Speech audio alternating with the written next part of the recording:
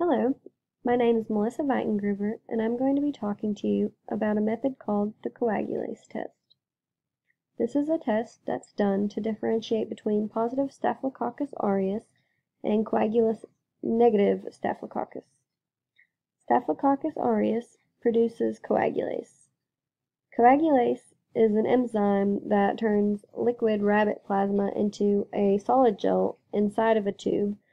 And the reason why rabbit plasma is preferred is because it gives a good clotting result, and it's also free from inhibitors.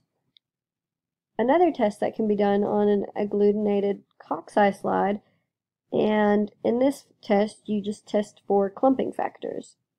This is good because coagulase converts the soluble fibrinogen inside a plasma into insoluble fibrin. So Staphylococcus aureus produces two types of coagulase, free coagulase and bound coagulase. Free coagulase is secreted extracellularly, and it's also very unstable to heat, meaning that it'll easily change. It is detected inside of a test tube. There are 7 types of antigenic free coagulase. The second type is bound coagulase, and it's a protein that is associated with the cell wall, and it is very heat stable. It's detected on a slide coagulase test. There's only one antigenic type of bound coagulase. First, we're going to discuss the tube coagulase test.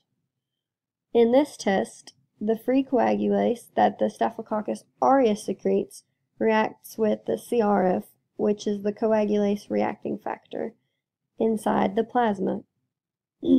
This forms thrombin. This reaction converts fibrinogen to fibrin, which results in the plasma clotting as an end effect. For this test, take 3 test tubes. Name one of them positive control, one of them negative control, and label the third test.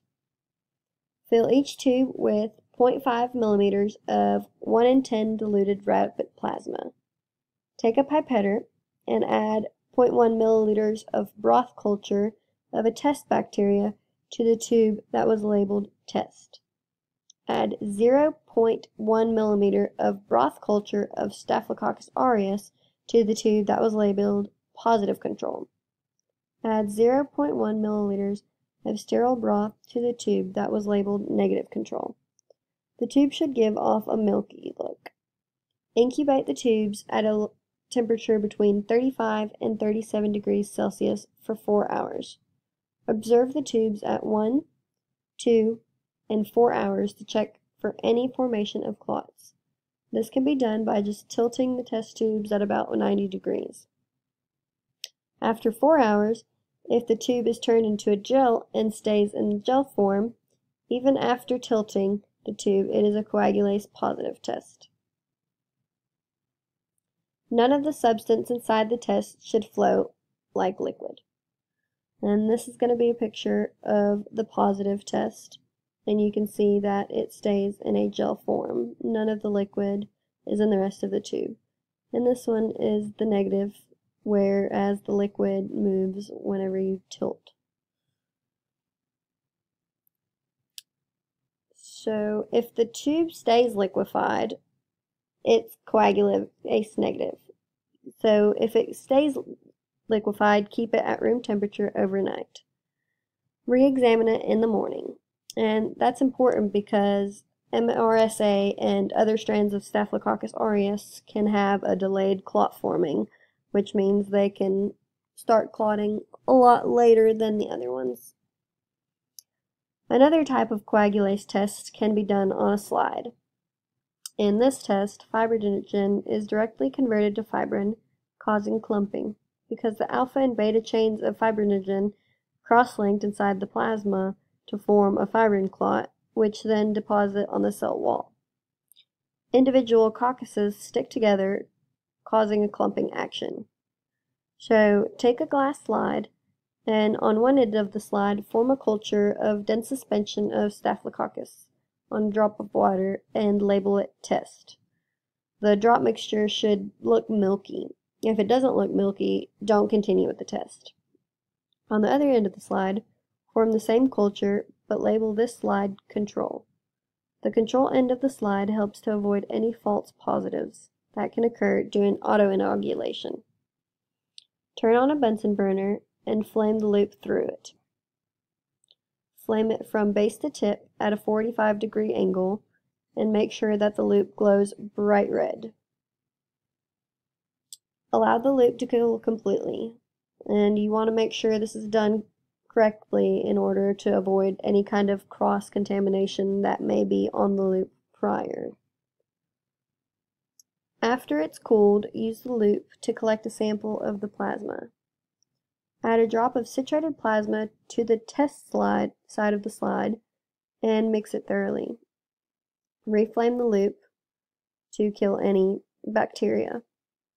Repeat this step for the control side of the slide. If the cocci clump within 5 to 10 seconds, it is taken as a positive result. And the clumping is going to be macroscopic, which means it's going to be visible to the naked eye, and you will not need a microscope to read the result. If there's no clumping or the reaction takes longer than 10 seconds, read it as a negative test result. So just to sum it up, there are two types of coagulase tests. One is the free and one is the bound test. And this is because one is very heat stable and one is not. And the bound test is the one that is going to be done in the test slide, and the free test will be done in the tube.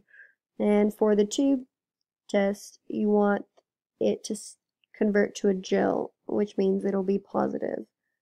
For the slide test, you want it to clump, and that means it will be positive. And that is a summary of the coagulase test.